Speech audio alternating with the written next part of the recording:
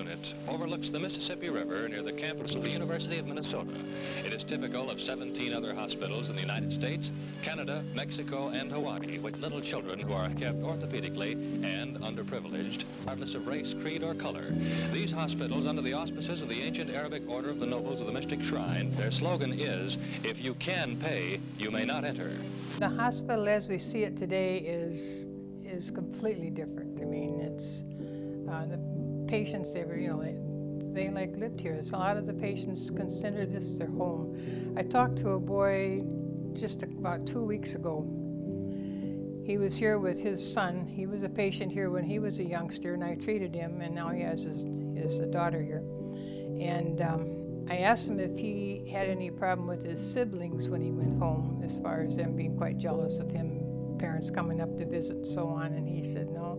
He said one interesting thing was that it wasn't too long ago that they took the family home down. It was torn down, and his siblings felt very bad about that home being gone. He said it didn't bother him a bit, but he said when the old hospital went down, that really bothered him. So it's what he was familiar with. He spent a lot of time here.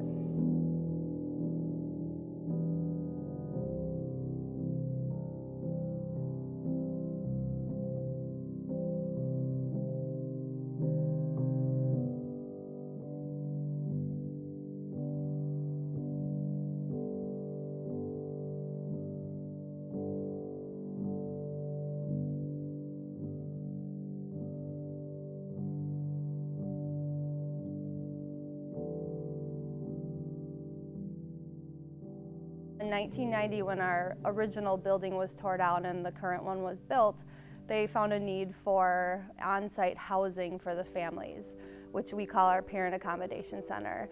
The Women's General Auxiliary not only funded it, they built it for us. So that consists of 10 hotel-type rooms.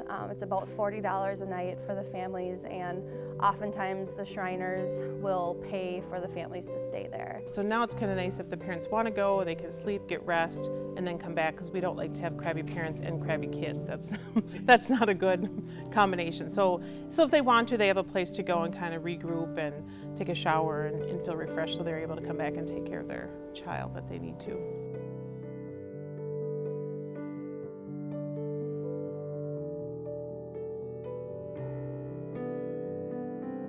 We had a lot of kids from rural area. They may be the only one in their town that has a limb deficiency. So coming here and seeing, oh, there's 8 other kids that have a limb deficiency, I'm not the only one, I think that's really helpful for them, and to see, oh, well, if they can do that, maybe I can do that too. And it's one thing to have doctors and nurses and stuff telling you, well, you can do this and this will be good, but to see it, I think, from your own peers is really good. The kids that start coming when they're toddlers, they get to know the staff, they get to know the way the routines of every day go, and they know they're excited to come back and see the same staff again, and sometimes their favorite nurse, or even if it's not their favorite nurse, they know the faces, they know the staff, they feel comfortable.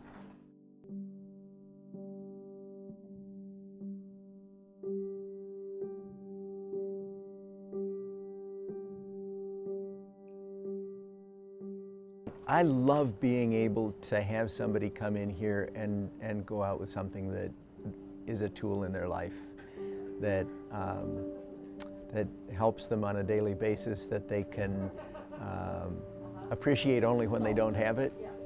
They can use it, and it becomes a part of who they are getting around. I find it's just a treasure that I get to come into a job like this and fall in love every week or so with another little kid. It's just remarkable that I get to do that.